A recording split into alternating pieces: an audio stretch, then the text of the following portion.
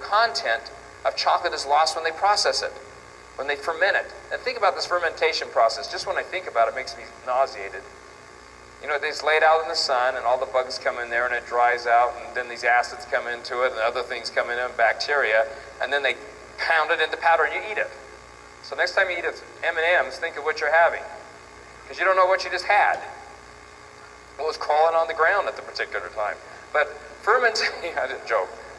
I was reading that the other day. I was scared of what was in it. But again, this Dutching and alkalization and fermentation is what? It's taking the goodness out of the chocolate. Nature gave us a good product. And then we try to make it better, which actually reversed it and made it worse. 60% lost. 67% of the epicatidins, our workhorse, is lost in processed chocolate. Processed chocolate, alkalized chocolate, Dutch chocolate, chocolate liqueur. All of them are processed chocolates lacking the right flavonoids. And then even in the other flavonoid we were just talking about, 86% loss of that particular flavonoid. That's why we didn't think it was in chocolate. It's because it was getting removed in the process, and somebody didn't even think it was there. Yet we see it's at the same levels as broccoli and red grapes. It's there giving us the benefits. So what we need is the right type of chocolate, the right type of cacao with the highest bioavailability that we can absorb, that we can get into our systems, and that we can utilize in our health. And I just went the wrong way. Is that good? So basically I want to talk about, because we have to absorb this chocolate. In the next few minutes I want to talk a little bit about the absorption of it, the bioavailability of it, and then a few new studies and tie it to what we've learned from the University of Utah.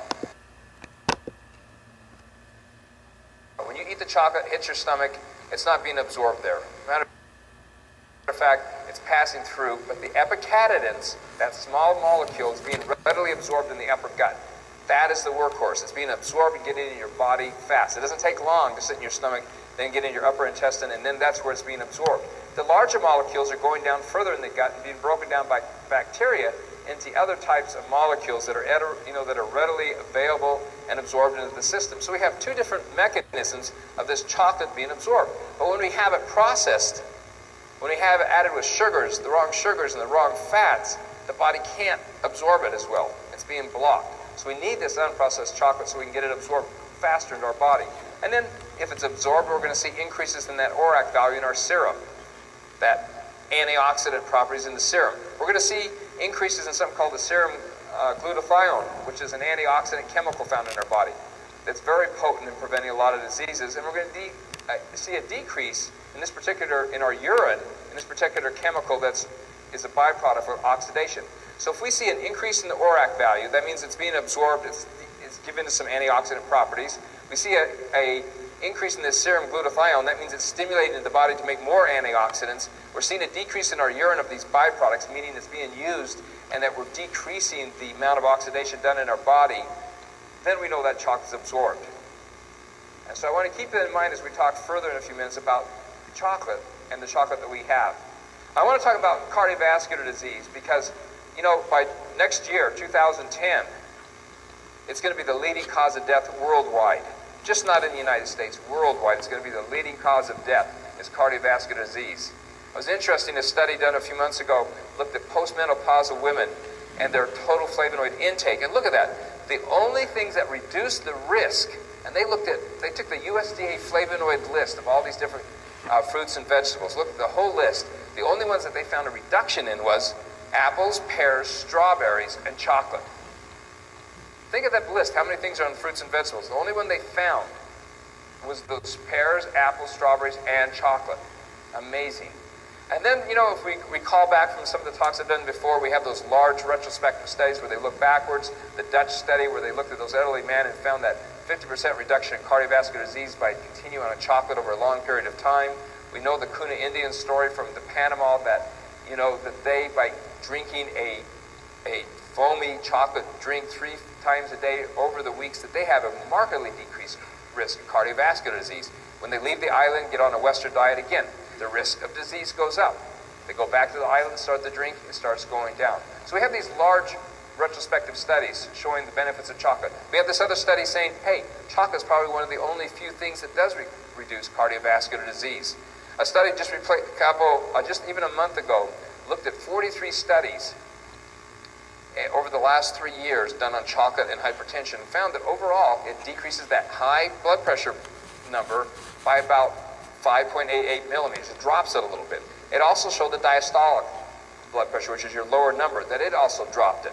It was, it was significant. The differences between the placebo patients and the ones that were on chocolate dropped their blood pressures. And again, that confirmed the same things we found in our University of Utah when we took active in different forms, an ounce 3 times a day and 3 ounces 3 times a day. We found that in our University of Utah study, the same as they just found in their meta-analysis, that it dropped. And we were using normal hypertensive patients, ones who didn't even have high blood pressure, and they dropped a total of 5 millimeters, both in the top number and bottom number. That was the same as weight loss, dieting, and even some blood pressure pills. And I'll tell you, it's hard to lose weight. It's hard to continue to diet. But if you can eat chocolate every day and lower your blood pressure, boy, that's a winning thing, isn't it? So just again, confirmed, 43 studies looked at, 5.8, and then 3 in the bottom number. But our University of Utah study, Xocai, and these were on patients that didn't even have high blood pressure, we saw that drop. When we start doing our new studies, looking at hypertensive patients, I think we're going to see even bigger drops. But just remember, even a small drop, even this 5 millimeter drop in blood pressure translates to a 50% reduction in strokes and heart attacks. And if it's you that's lowering your blood pressure by 5 millimeters and it reduces your chances of stroke or heart attack by 50%, that's a big deal. I'm willing to take that chance that I'm going to lower my blood pressure a little bit to reduce overall my risk of stroke and heart attack. But again, it's confirming our MXI study at University of Utah, what all the rest of the studies are finding. It's being metabolized, it's being used. One of the big mechanisms of this, and this is for the scientific people out there, is that it works on something called the nitric oxide system in our body. Our bodies are complex. We talked about often with oxidation about this little engine in our body that we put sugar in, we put oxygen in, it produces energy or the ATP, and out the smokestack comes the bad chemicals like out, when it gets smokestacks at a coal factory. But everything else in our body is like a factory. It's pathways. It goes one direction. If something happens and you look in a regular factory, it'll turn a little, little robot arm comes out and pushes it this direction. If something else is on it, it'll push it this direction. The same thing happens in our body. We do it with different chemicals, that we have something called pathways. And changing those pathways will increase oxidation or decrease oxidation, increase inflammation and decrease it. And we're finding with chocolate, doing our studies now, that we're able to find those exact pathways and being able to block it and stop it and make big differences in our health. So the one dealing with hypertension, dealing with cardiovascular disease, is this nitric oxide. Decreases in nitric oxide in our body. If we have not enough nitric oxide in the body, we increase hardening of the arteries, the arteriosclerosis, and cardiovascular risk. Chocolate stimulates, and it says nitric oxide synthetase. It's a chemical that makes more nitric oxide. So chocolate goes in there, turns on that pathway, and says, make more nitric oxide. That more nitric oxide goes out, starts relaxing those blood vessel walls. We're going to see soon that it helps decrease inflammation, starts increasing blood flow to the brain. It is the key factor in why we're seeing so many positive results with chocolate, because chocolate can turn on the production of nitric oxide. Pills that people take in blocking that, the chocolate's working even on that pathway to help lower our blood pressures. The other thing I found just amazing in the study just 3 months ago was that they took epicatidin, again, that workhorse found in chocolate, and found that it actually protected the heart after people were having heart attacks. As you know, we talked about hardening of the arteries, decreasing the blood flow to a heart muscle. There's no blood flow, and damage starts occurring, then blood comes back again.